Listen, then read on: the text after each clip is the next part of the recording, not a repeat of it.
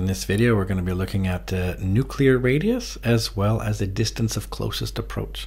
I put this one here with chemistry cat. Are you made of copper and tellurium? Because you're cute. So let's start off with the nuclear radius. So what do we mean by this? We mean not the whole distance of the entire atom, because there's electrons floating around there. What we mean is how big is the actual nucleus. Remember, the nucleus is what contains, now we know it's got the protons and neutrons in it. That's that radius there we're talking about. So we're going to have an atomic a mass number. That's going to be the important thing right here. And maybe just remind ourselves how we write these nuclides, these things in general. Right here, this here is the mass number A, and Z is the number of protons. So remember, this here is the number of protons plus neutrons, whereas this here is just the number of protons. Because just to make sure this is clear, this is the number of nucleons, basically we call these. This is just the number of protons. That tells you which element it is. So if it's like Z is 1, you know it's the first element, it's hydrogen. If Z is 2, oh, you know that it's helium, and so on. So given this, we can actually find this. It's an equation in your formula book. You don't have to memorize it. It goes R equals R0, A, whoops, I should make a nicer 0 here, times A to the power of 1/3. This is the equation. So what do we mean by these different things? Well, let's look at here. We've got nuclear radius. That'll actually be in meters. Atomic mass number, it's the number of nucleons. It's that top number there. So for example, let's say we were looking at, I don't know, let's say it was helium. So like an alpha particle, this here would be the 2 and the 4 like this. We're talking about the number of nucleons. It's this top number right here, 4. So that would be, for example, what we would do here. All right, and this right here, R0, is the Fermi radius. It's this 1.2 times 10 to the minus 15. You can look it up in your data booklet. And it's also measured in meters. So let's remind ourselves on what happens with, remember with Rutherford scattering, that's where we learned that it's an alpha particle. Remember, an alpha particle is just helium-4. So this alpha particle, which is positive, comes in and it runs into, let's say, a nucleus of, this is Au, that's gold, for example. So it's gold 197. So it's a 79th element here, so it's got 79 protons. Well, what happens, remember, this has a positive charge. These have a positive charge. So because of that, then, what's going to happen? Well, they're going to come in. Let's just look at one that's head-on, exactly head-on. So we're just going to have it come in and it actually just like turn around. Well, when it actually turned around right here, there's some point right there. That means we must be able to find some distance right here. This distance, I'll call it R. And that is the distance of closest approach. It's going to be related to this. We're going to try to find this distance R. All right, so just to reiterate, that's because the positive alpha particle, it's going to be repelled by the positive nucleus. How do we know the nucleus is positive? Well, it's got neutrons, they've got no charge, and it's got protons, which are positive. So a positive is going to be repelled by other positives. So that's why. And remember, we're going to call R, it's going to be just the distance of closest approach. Okay, so let's look at the energy of this alpha particle. Remember, that was, again, helium-4. Just trying to remind you. There we go. So at its closest approach, what happens? Well, remember now, it's coming in, for example, we're just drawing it right here. So it's coming in like this, so here it's turning around. Here is the nucleus, and it's got this distance right here, R. That's what we're trying to find, this distance right here, R. Well, what's interesting is that it's all initial kinetic energy. When it first starts moving in, it's all kinetic energy, but then it's going to be all transferred to potential energy, because at this point right here where it turns around, it's got 0 kinetic because it stops. Does that make sense? So let's look at kinetic energy and let's look at potential energy, electric potential energy, that is. So for this gold nucleus, let's just remind ourselves what's going on here. This gold nucleus, remember, is Au. It's 79 protons, and it's 197. That's the number of nucleons. So this kinetic energy, remember, let's just write this down. So we've got kinetic energy here. Well, that's going to be equal to, at this point right here where it turns around at least, at that point, it's got that the initial kinetic energy is going to be all transferred to electric potential energy. So let's make sure we look up these equations right here. This is 1/2 mv squared, that you find in your formula booklet or data booklet. We've got that equals, and let's look up the electric potential energy.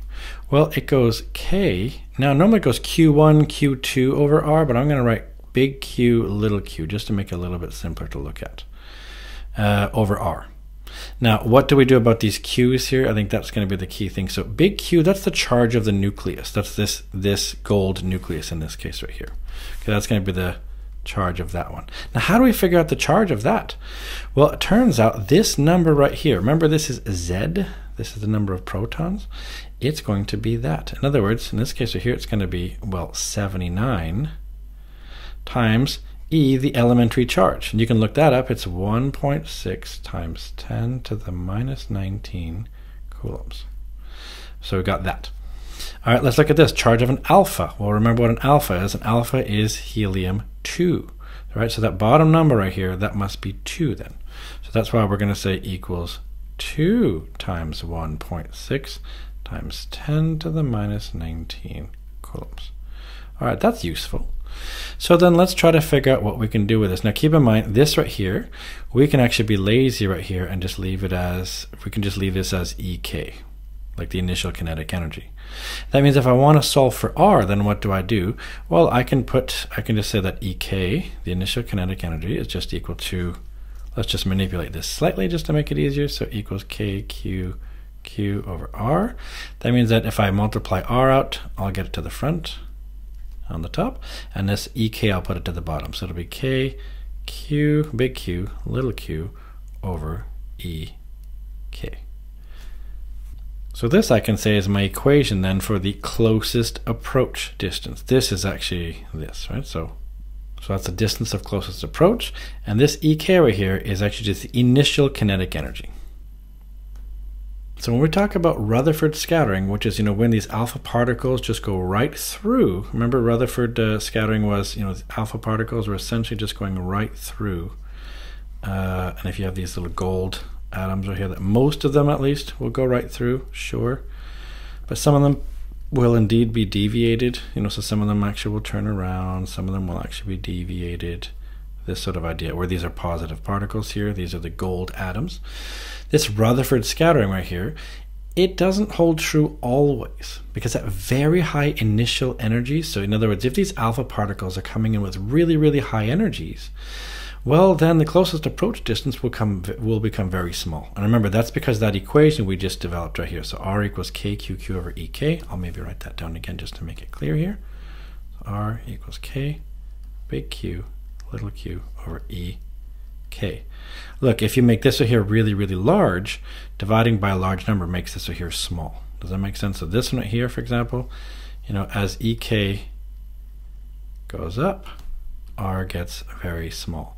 Now at some point, you get so close, in other words, these initial energies are so high, it no longer obeys Rutherford scattering. So that's actually really interesting. It turns out actually that is evidence for something called the strong nuclear force. Because this right here, by the way, we're always assuming that this is a repulsive force. This positive here and the positive, they repel each other. That is true.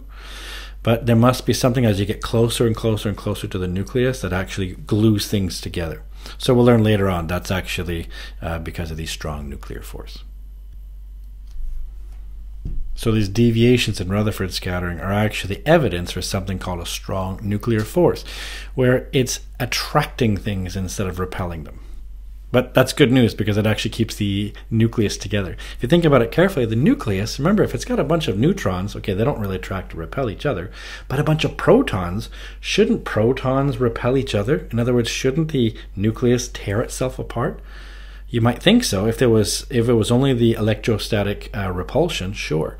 But that's why there's this thing called a strong nuclear force that's, again, nuclear because it's in the nucleus, and it's very, very strong, and it's attractive. It's enough to keep everything together, and it's way stronger than the repulsion, this Coulomb repulsion, as we can sometimes call it. So in this example, we have a gold nucleus. So again, good old gold 197, right? And it has an alpha particle fired at it. Don't forget what an alpha particle is. Alpha particle is, I hope I'm being annoying, because it's good, then you'll learn this. Alpha particle is a helium-4. All right, so we have the initial kinetic energy of the alpha particle is 21 mega electron volts, and it bounces straight back from the gold nucleus. In other words, it does this, what we were talking about before here, this exact thing here is happening. So step one, what's the nuclear radius of the gold nucleus? So in other words, we just need to find this nuclear radius. We need R equals R 0, a to the 1/3. Now we just got to remember what everything is, right? So we've got to put in, first of all, what is R0? We know that R0, we just look it up. It's 1.20 times 10 to the, oh, what was it? Was it minus 15 meters? Okay, good. So we'll put that in. So minus 15 meters. Okay. Well, if it's gold, what does that mean? What is the A value? Remember that A, if I just look at this here, this is gold here. This is 197. This is 79. This A value is actually this one right here. A is this one. Okay, so that means what do I do then? I just say, well, A is going to be just 197. That's nice. So I can say then that R is going to be, let's see, I'll just put in all the numbers here. So 1.20 times 10 to the minus 15, all that times 197 to the power of 1/3. I'll get out my good old calculator for this, and I'll actually calculate it. So again, 1.2 times 10 to the minus 15, all that times, open brackets, and I'll say 197 to the power of fraction 1/3. Boom. I end up with 6.98 times 10 to the minus 15, which should make sense. It should be something along the lines of the Fermi radius at least. Now, if I'm only allowed 2 significant figures, well, then I should state my final answer. Then the radius then must be approximately then, let's just see, I only want 2 significant figures of 6.9, but this 8 means it rounds up. So that means I'm actually going to say 7.0 times 10 to the minus 15 meters. There is my radius of the gold nucleus. All right, let's look at the second part of this question, which is what's the distance of closest approach of the alpha particle? So in other words, when it comes in, it turns around here. Let's find this distance of closest approach. Well, again, let's remember what happens at closest approach. At closest approach, we have EK equals EP, because this isn't an equation you get necessarily, not exactly this, on your data booklet, so it's important to know what to do here. So that means that I'm going to leave this as an EK here, so EK equals, and now what is EP? This is again the electric potential energy. It's K times big Q times little q, although in your data booklet it says Q1, Q2 over R. So I'm just going to manipulate this and solve for R. That means I'm going to get that R equals, let's see now, it's going to be, I'll move this up, so it's got K big Q little q over E K. This is the equation I'm going to need to solve. If I can just solve this, I'm good to go. So let's maybe start solving things and writing down what's what. So first of all, what's K? K is the Coulomb constant. And you can look this one up. It's 8.99 times 10 to the 9 Newton meters squared per Coulomb squared. Now what about Q? It's the charge of the gold atom. Remember how we do the charge? It's basically going to be the number of protons. So in this case 79. So it'll be 79 times 1.6 times 10 to the minus 19. All right, that's important to know. And this one here, lowercase q, well, that will be, let's see, it's going to be the charge of the alpha particle, but an alpha particle has 2, right? So this one here is going to be 2 times 1.6 times 10 to the minus 19. Of course, these are coulombs. And notice, by the way, then, if you have K, it's per Coulomb squared, and we've got a Coulomb and a Coulomb. In other words, all the Coulombs are going to cancel each other out, which is nice. Let's actually calculate the kinetic energy. Well, we need the kinetic energy in joules. Right now we have it in, let's see, we have it in mega electron volts. So let's convert that. So 21, mega, by the way, means 10 to the 6. So now we've got 21 mega, and what's an electron volt? Well, we got to figure that out. So 1 electron volt is actually just 1 times the charge of the electron, which is minus 19, times 1 volt, which is just 1. And this right here is, this is joules. So what do I get then? I just multiply 21 times 10 to the 6 times 6 times 10 to the minus 19. And I've got my answer, kinetic energy in joules. Well, that means then if I want to do it all, I just put in all the numbers. And so that means R equals, I'll just put them all in here. So K, which was 8.99 times 10 to the 9. All that times, let's see, Q, which is 79 times 1.6 times 10 to the minus 19 times little q, which is 2 times 1.6 times 10 to the minus 19. All that divided by ek, which is 21 times 10 to the 6 times 1.6 times 10 to the minus 19. Do you notice how we got this 1.6 times 10 to the minus 19 a lot? Maybe I can cancel out that one and that one maybe. That'll be a little bit simpler. And let's just do this on my trusty old calculator. So I'm just going to do a big old fraction, and I'm going to say, all right, 8.99 times 10 to the 9, all that times 79, all that times 1.6 times 10 to the minus 19, and all that times 2, because don't forget there was a 2 there. Divide that whole thing by 21 times, well, I guess times 1 times 10 to the 6, because that's mega, and that's it. So if I do this here, I get 1.0822, let's just say. But I'm only allowed 2 significant figures, I think it is, because I've only got 2 here. So I'm going to say that means then the closest approach radius then must be approximately equal to 1 point, let's see, that'll be a 1 times 10 to the minus 14 meters. Now you can double check that it makes sense.